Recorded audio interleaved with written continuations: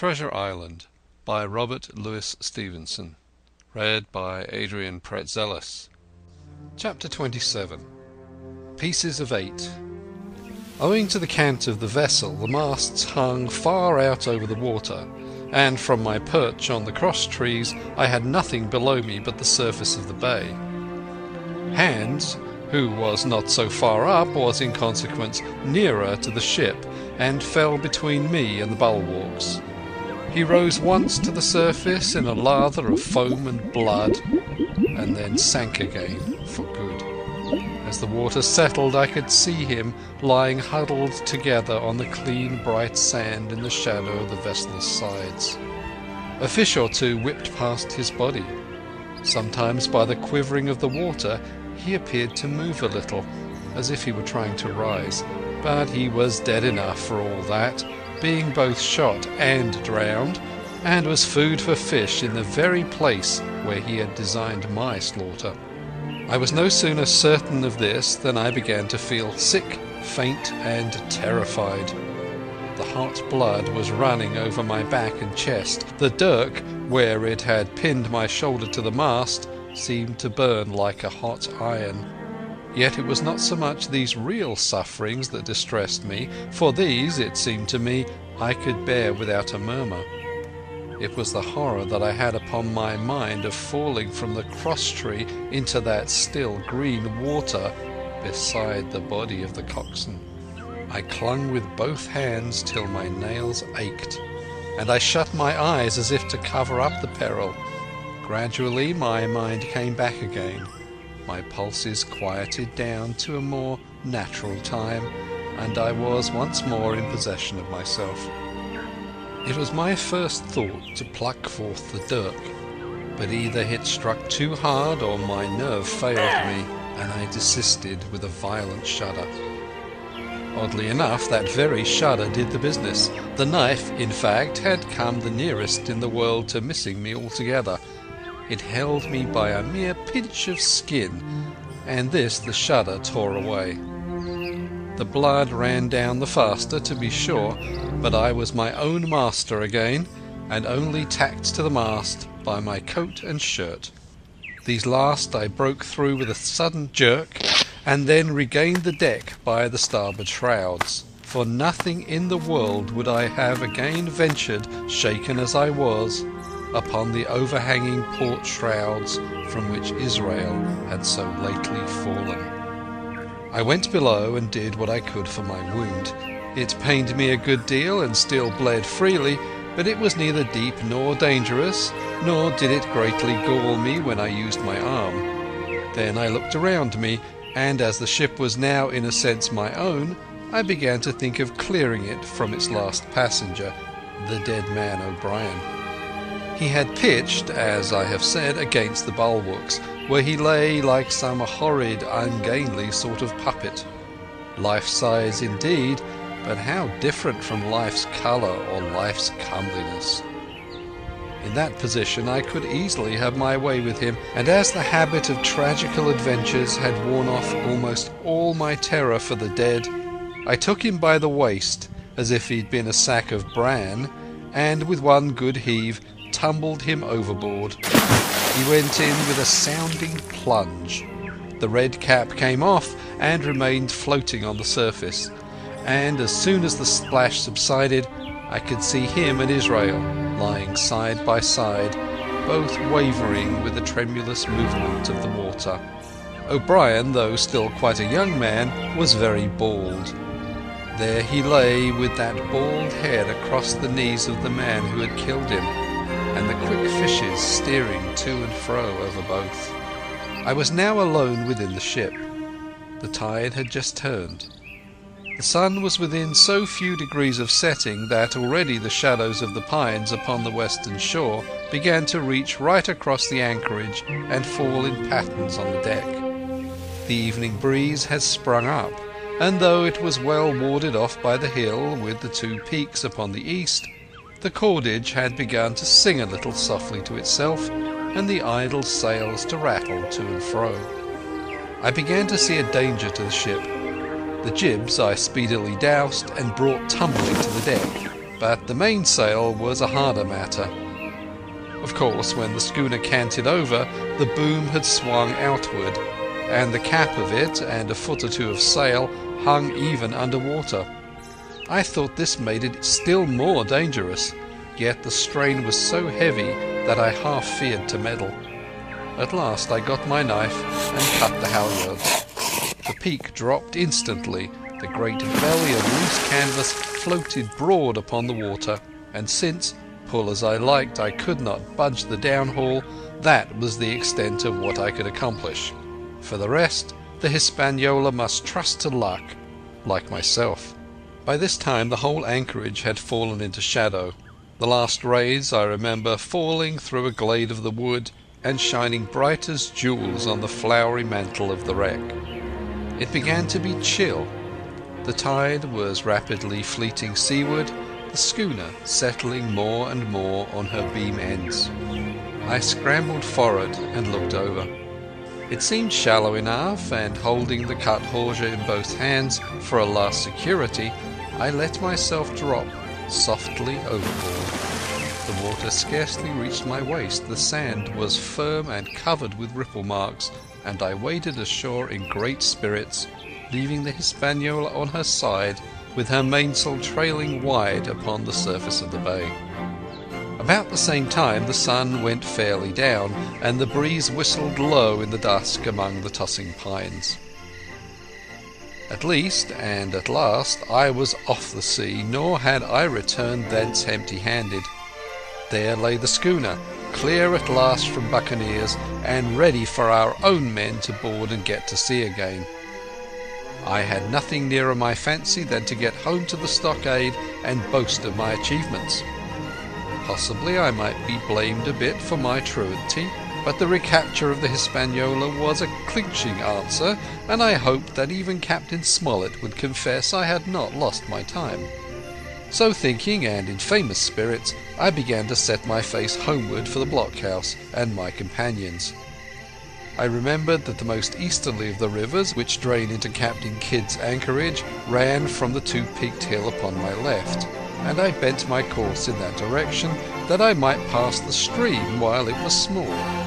The wood was pretty open, and keeping along the lower spurs, I had soon turned the corner of that hill, and not long after waded to the mid-calf across the watercourse.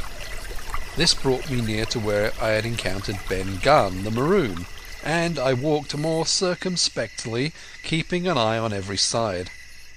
The dusk had come nigh hand completely, and as I opened out of the cleft between the two peaks, I became aware of a wavering glow against the sky where, as I judged, the man of the island was cooking his supper before a roaring fire. And yet I wondered in my heart that he should show himself so careless, for if I could see this radiance, might it not reach the Eye of Silver himself, where he camped upon the shore among the marshes? Gradually the night fell blacker. It was all I could do to guide myself even roughly toward my destination. The double hill behind me and the spyglass on my right hand loomed fainter and fainter. The stars were few and pale, and in the low ground where I wandered I kept tripping among bushes and rolling into sandy pits. Suddenly a kind of brightness fell about me. I looked up. A pale glimmer of moonbeams had alighted on the summit of the spyglass, and soon after I saw something broad and silvery moving low down behind the trees, and knew the moon had risen. With this to help me, I passed rapidly over what remained to me of my journey, and, sometimes walking, sometimes running, impatiently drew near to the stockade. Yet, as I began to thread the grove that lies before it, I was not so thoughtless but that I slacked my pace and went a trifle warily. It would have been a poor end of my adventures to get shot down by my own party in mistake. The moon was climbing higher and higher. Its light began to fall here and there in masses through the more open districts of the wood, and right in front of me a glow of a different colour appeared among the trees. It was red and hot, and now and again it was a little darkened, as it were the embers of a bonfire smouldering. For the life of me I could not think what it might be. At last I came right down upon the borders of the clearing. The western end was already steeped in moonshine. The rest, and the blockhouse itself, still lay in a black shadow, checkered with long silvery streaks of light. On the other side of the house an immense fire had burned itself into clear embers, and shed a steadily red reverberation, contrasting strongly with the mellow paleness of the moon. There was not a soul stirring, nor a sound beside the noises of that breeze. I stopped with much wonder in my heart, and perhaps a little terror also. It had not been our way to build great fires. We were indeed, by the captain's orders, somewhat niggardly of firewood, and I began to fear that something had gone wrong while I was absent. I stole round by the eastern end, keeping close in shadow, and at a convenient place where the darkness was thickest, crossed the palisade.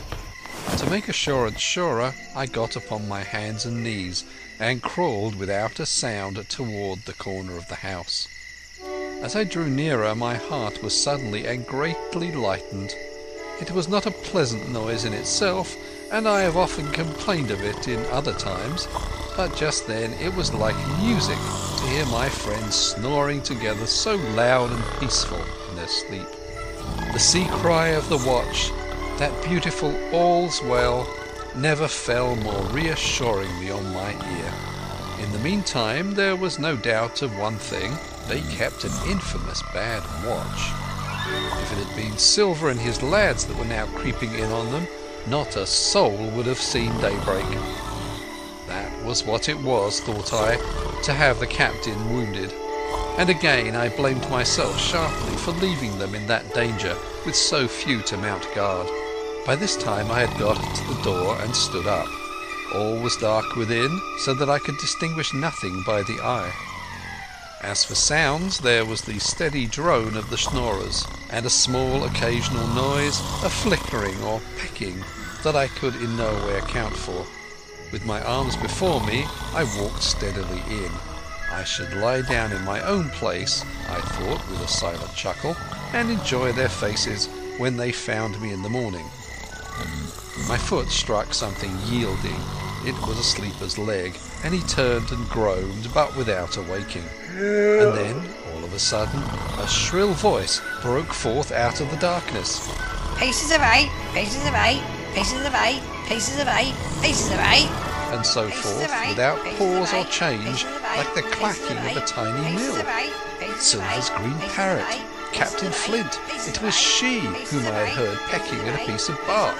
It was she, keeping better watch than any human being, who thus announced my arrival with her wearisome refrain. I had no time left me to recover. At the sharp clicking tone of the parrot, the sleepers awoke and sprang up, and with a mighty oath the voice of Silver cried, "Who goes?" I turned to run, struck violently against one person, recoiled, and ran full into the arms of a second, who, for his part, closed upon and held me tight. "Bring a torch, Dick," said Silver when my capture was thus assured, and one of the men left the log-house and presently returned with a lighted brand. End of Chapter 27. Part 6. Captain Silver. Chapter 28. In the enemy's camp. The bright glare of the torch lighting up the interior of the blockhouse showed me the worst of my apprehensions realized. The pirates were in possession of the house and stores. There was the cask of cognac. There were the pork and bread as before, and what tenfold increased my horror, not a sign of any prisoner.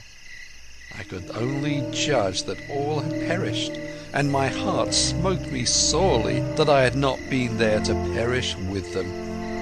There were 6 of the buccaneers, all told. Not another man was left alive. 5 of them were on their feet, flushed and swollen, suddenly called out of the first sleep of drunkenness. The 6th had only risen upon his elbow. He was deadly pale, and the blood-stained bandage round his head told that he had recently been wounded, and was still more recently dressed. I remembered the man who had been shot and run back among the woods in the great attack, and doubted not that this was he. The parrot sat preening her plumage on Long John's shoulder. He himself, I thought, looked somewhat paler and more stern than I was used to. He still wore his fine broadcloth suit, in which he had fulfilled his mission, but it was bitterly the worse for wear, daubed with clay and torn with sharp briars of the wood. "So," said he, "here's Jim Hawkins, shiver my timbers. Dropped in like, eh? Well, come, I take that friendly."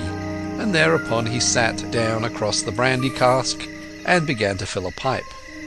"Give me the loan of a link, Dick," said he, and then, when he had a good light, "That'll do, my lad," he added. "Stick the glim in the wood heap, and you, gentlemen, bring yourselves to. You needn't stand up for Mr. Hawkins. He'll excuse you, you may lay to that. And so, Jim," stopping the tobacco, "here you are, and quite a pleasant surprise for old John.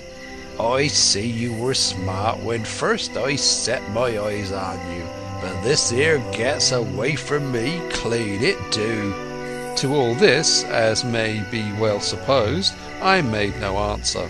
They had set me with my back against the wall, and I stood there looking Silver in the face, pluckily enough, I hope, to all outward appearance, but with black despair in my heart.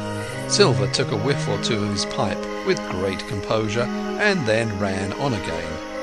"Now you see, Jim, so be as you are here," said he, "I'll give you a piece of my mind. I've always liked you, I have, for a lad of spirit, and the picture of my own self when I was young and handsome. I always wanted to join and take your share and die a gentleman, and now, my cock, you've got to. Captain Smollett's a fine seaman, as I'll own up to any day, but stiff on discipline. Duty is duty, says he, and right he is. Just you keep clear of the captain. The doctor himself is gone dead again you. Ungrateful scamp, was what he said. And the short and the long of the whole story is about here. You can't go back to your own lot, for they won't have you. And without you start a third ship's company all by yourself, which might be lonely, you'll have to join with Captain Silver." So far so good. My friends then were still alive, and though I partly believed the truth of Silver's statement that the cabin party were incensed at me for my desertion, I was more relieved than distressed by what I heard. "I don't say nothing as to your being in our hands," continued Silver, "though there you are, and you may lay to it. I'm all for argument.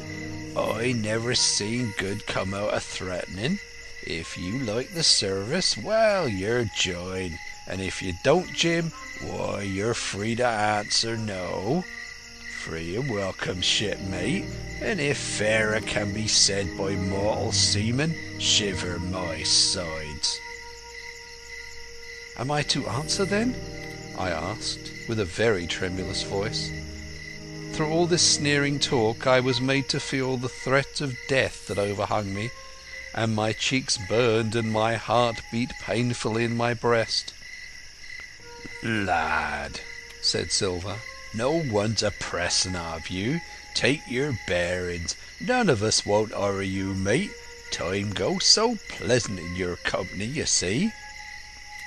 "Well," says I, growing a bit bolder, "if I'm to choose, I declare I have a right to know what's what, and why you're here, and where my friends are." "What's what?" repeated one of the buccaneers in a deep growl. "He'd be a lucky one as knowed that. You'll perhaps batten down your hatches till you are spoken to, my friend," cried Silver truculently to the speaker. And then, in his first gracious tones, he replied to me. "Yesterday morning, Mr. Hawkins," said he, "in the dog watch, down came Dr. Livesey with a flag of truce. Says he, 'Captain Silver, you're sold out. Ship's gone.' Well, maybe we'd been taking a glass and a song to help it round. I won't say no. Leastways, none of us had looked out. We looked out, and by thunder, the old ship was gone. I never seen a pack of fools look fishier, and you may lay to that if I tells you that I look the fishiest. Well, says the doctor, let's bargain. We bargained, him and I, and here we are. Stores, brandy, blockhouse, the firewood you was thoughtful enough to cut, and in a manner of speaking, the whole blessed boat from Cross Trees to Keelson. As for them, they've tramped. I don't know where's they are. He drew again quietly at his pipe. Unless you should take it into that head of yours, he went on, that you was included in the treaty. Here's the last word that was said. How many are you, says I, to leave? 4, says he, 4 and one of us wounded. As for that boy, I don't know where he is, confound him, says he, nor I don't much care. We're about sick of him, there was his words. Is that all? I asked. Well, it's all you're to hear, my son, returned Silver. And now I am to choose? And now you are to choose, and you may lay to that, said Silver. Well, said I am not such a fool, but I know pretty well what I have to look for. Let the worst come to the worst. It's little I care. I've seen too many die since I fell in with you.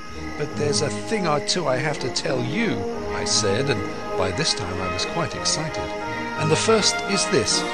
Here you are in a bad way. Ship lost, treasure lost, men lost, your whole business gone to wreck. And if you want to know who did it, it was I. I was in the apple barrel that night we sighted land, and heard you, John, and you, Dick Johnson, and Hans, who is now at the bottom of the sea, and told every word you said before the hour was out. And as for the schooner, it was I who cut her cable, and it was I who killed the men you had aboard her, and it was I who brought her where you'll never see her more, not one of you. The laugh's on my side. I've had the top of this business from the first. I no more fear you than I fear a fly. Kill me, if you please, or spare me. But one thing I'll say, and no more. If you spare me, bygones are bygones, and when you fellows are in court for piracy, I'll save you all I can. It is for you to choose. Kill another and do yourselves no good, or spare me and keep a witness to save you from the gallows. I stopped now, for I tell you I was out of breath, and to my wonder, not a man of them moved, but all sat staring at me like as many sheep. And while they were still staring, I broke out again. And now, Mr. Silver, I said, I believe you're the best man here, and if things go to the worst, I'll take it kind of you to let the doctor know the way I took it. I'll bear it in mind, said Silver with an accent so curious that I could not for the life of me decide whether he was laughing at my request or had been favourably affected by my courage. I'll put one to that, cried the old mahogany-faced seaman, Morgan by name, whom I had seen in Long John's public house upon the quays of Bristol. It was him that no black dog. Well, and see here, added the sea cook, I'll put another to that, by thunder. It was this same boy that faked the chart from Billy Bones. First and last we've split upon Jim Hawkins. Then here goes, said Morgan with an oath, and he sprang up, drawing his knife as if he had been 20. Avast there, cried Silver. Who are you, Tom Morgan? Maybe you thought you were captain here, perhaps. By the powers, but I'll teach you better. Cross me and you'll go where many a good man's gone before you, first and last, these 30 year back. Some to the yard arms shiver my sides, and some by the board, and all to feed the fishes. There's never a man looked me between the eyes and seen a good day afterwards. Tom Morgan, you may lay to that. Morgan paused, but a hoarse murmur rose from the others. Tom's right, said one. I stood hazing long enough from one," added another. "I'll be hanged if I'll be hazed by you, John Silver." "Did any of you gentlemen want to have it out with me?" roared Silver, bending far forward from his position on the keg, with his pipe still glowing in his right hand. "Put a name on what you're at. You ain't dumb, I reckon. Him that once shall get it. Have I lived this many years to have a son of a rum puncheon cock his hat thwart my hawser at the latter end of it? You know the way. You're all gentlemen of fortune by your account. Well, I'm ready. Take a cutlass, him that dares, and I'll see the colour of his inside, crutch and all, before that pipe's empty." Not a man stirred, not a man answered. "That's your sort, is it?" he added, returning his pipe to his mouth. "Well, you're a gay lot to look at, anyway. Not worth much in a fight, you ain't. Perhaps you can understand King George's English. I'm captain here by election. I'm captain here because I'm the best man by a long sea mile. You won't fight as gentlemen of fortune should, then by thunder you'll obey, and you may lay to it. I like that boy now. I've never seen a better boy than that. He's more a man than any pair of rats of you in this here house. And what I say is this: let me see him that'll lay a hand on him. That's what I say, and you may lay to it." There was a long pause after this. I stood straight up against the wall, my heart still going like a sledgehammer, but with a ray of hope now shining in my bosom. Silver leant back against the wall, his arms crossed, his pipe in the corner of his mouth, as calm as though he had been in church, yet his eye kept wandering furtively, and he kept the tail of it on his unruly followers. They, on their part, drew gradually together toward the far end of the blockhouse, and the low hiss of their whispering sounded in my ears continuously like a stream. One after another they would look up, and the red light of the torch would fall for a second on their nervous faces, but it was not toward me. It was toward Silver that they turned their eyes. "You seem to have a lot to say," remarked Silver, spitting far into the air. "Pipe up and let me hear it, or lay to." "Ax your pardon, sir," returned one of the men. "You're pretty free with some of the rules. Maybe you'll kindly keep an eye upon the rest. This crew's dissatisfied. This crew don't vally bullying the marlinspike. This crew has its rights like other crews. I'll make so free as that, and by your own rules I take it we can talk together. I ask your pardon, sir, acknowledging you for the captain at this present, but I claim my right, and steps outside for a council." And with an elaborate sea salute, this fellow, a long, ill-looking, yellow-eyed man of 35, stepped coolly toward the door and disappeared out of the house. One after another the rest followed his example, each making a salute as he passed, each adding some apology. "According to rules," said one. "Forecastle council," said Morgan. And so, with one remark or another, all marched out and left Silver and me alone with the torch. The sea cook instantly removed his pipe. "Now look you here, Jim Hawkins," he said in a steady whisper that was no more than audible. "You're within half a plank of death, and what's a long sight worse, of torture. They're going to throw me off, but you mark, I stand by you through thick and thin. I didn't mean to, no, not till you spoke up. I was about desperate to lose that much blood and be hanged into the bargain. But I see you was the right sort. I says to myself, you stand by Hawkins, John, and Hawkins will stand by you. You're his last card, and by the living thunder, John, he's yours. Back to back, says I. You save your witness, and he'll save your neck." I began dimly to understand. "You mean all's lost?" I asked. "Aye, by gum, I do," he answered. "Ship gone, neck gone, that's the size of it. Once I looked into that bay, Jim Hawkins, and seen no schooner, well, I'm tough, but I gave out. As for that lot in their council, mark me, they're outright fools and cowards. I'll save your life, if so be as I can, from them. But see here, Jim, tit for tat, you save Long John from swinging." I was bewildered. It seemed a thing so hopeless he was asking. He, the old buccaneer, the ringleader throughout. "What I can do, that I'll do," I said. "It's a bargain," cried Long John. "You speak up plucky, and by thunder I've a chance." He hobbled to the torch where it stood propped among the firewood, and took a fresh light to his pipe. "Understand me, Jim," he said, returning. "I've had on my shoulders, I have. I'm on Squire's side now. I know you've got that ship safe somewheres. How you done it I don't know, but safe it is. I guess Hans and O'Brien turned soft. I never much believed in neither of them. Now, you mark me. I ask no questions, nor won't let others. I know when a game's up, I do, and I know a lad that's staunch. Ah, you that's young, you and me might have done a power of good together."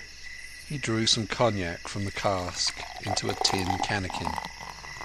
"Will you taste, messmate?"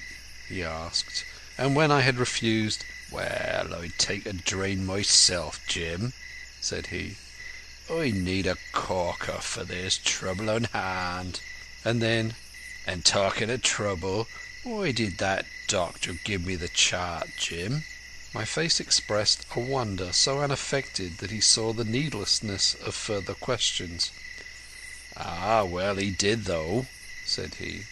"And there's something under that, no doubt. Something surely under that, Jim, bad or good." And he took another swallow of the brandy, shaking his great fair head like a man who looks forward to the worst. End of Chapter 28. Treasure Island by Robert Louis Stevenson. Read by Adrian Praetzellis. Soundscape by Greenlee.